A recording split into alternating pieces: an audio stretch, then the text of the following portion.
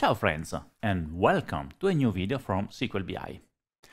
In this video, I want to introduce a new feature of DAX Studio that is helpful whenever you have complex queries executed by the storage engine as a batch. This is quite an uncommon situation, and it is worth understanding it a bit better.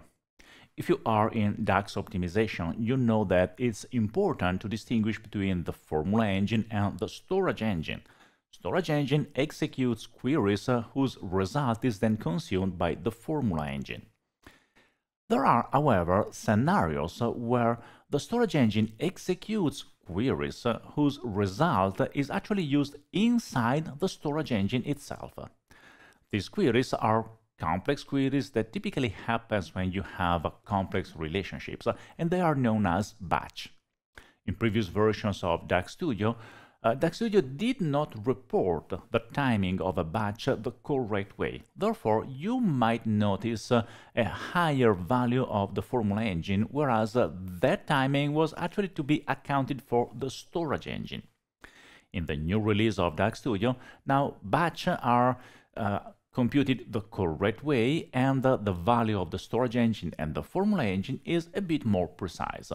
But I think it's worth looking at further details in order to understand better when this might happen and how to read those numbers the right way. So let me show you that with a demo. As I said, this is not a common scenario, so we need a data model, a specific data model to show it. In this data model, we have a many-to-many relationship between customer and sales.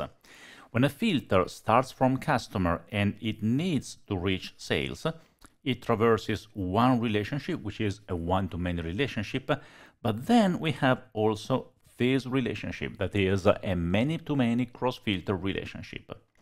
Now, this relationship is going to be resolved by the storage engine.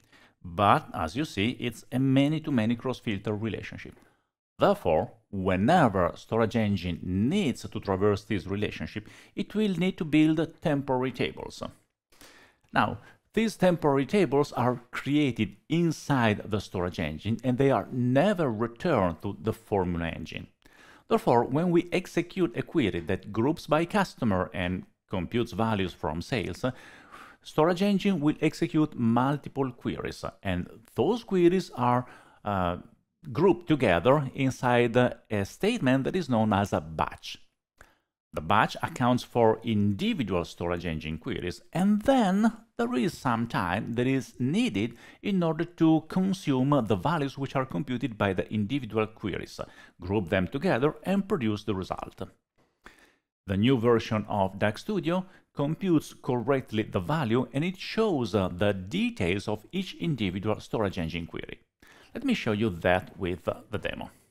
Instead of looking at the model, we can execute a query using DAX Studio. Here I have already prepared the query. I'm summarizing by customer country and computing the amount, which is a value in sales. Therefore, the engine needs to traverse the many-to-many relationship. As you are going to see, this generates several storage engine queries, which are actually grouped inside a batch. The batch row that you see here was not visible in the previous version of DAX Studio. By default, you could activate it, but you had to do that manually. And the individual scans that you see here, again, they were not so clearly highlighted before. Now, these scans are storage engine queries which are highlighted. You see that they are in italic, meaning that these are subqueries of a more complex query, which is actually the batch. Each scan has its own duration. The first scan creates a temporary table, the second scan creates a second temporary table, and the third scan again creates a temporary table. These rows, 1.4 million, 1.4 million, and 1.8 million, are data caches generated by the storage engine, but they will not be returned to the formula engine. Therefore, this is not part of the materialization, because these are temporary structures created by the storage engine. And then we have the last query, which executes the real calculation. The two columns that have been added are the parallelism here. So we have the parallelism of each individual query.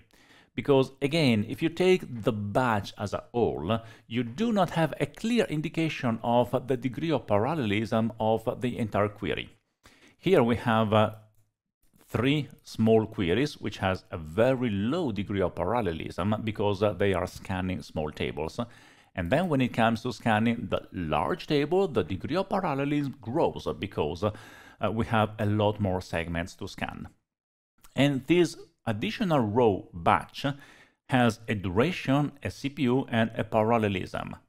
This duration is 627 milliseconds that the batch used to consume and manage the temporary structure that have been created by the previous scans.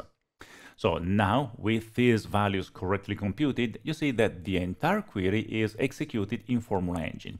If you were to execute the same query with the previous version of DAX Studio, you would see these 627 milliseconds accounted as Formula Engine, because previous version of DAX Studio took only the values of the CPU from the individual scan, but it did not account for this additional timing that is shown only in the batch.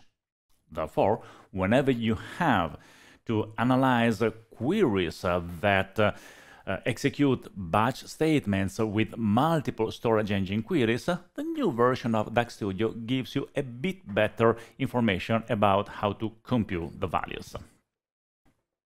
As you have seen, that was quite a short video. I just wanted to introduce the feature, explain you when it might happen, and how to read the numbers the right way. It's quite an uncommon situation. You do not often see batch statements inside a vertical query plan or inside a complex query. But if you have fancy relationships like bidirectional cross-filter or many-to-many cross-filter relationships, then batch start to appear. And by using the latest version of DAX Studio, you have a better picture of how the time is spent between the storage engine and the Formula Engine. Enjoy optimizing DAX!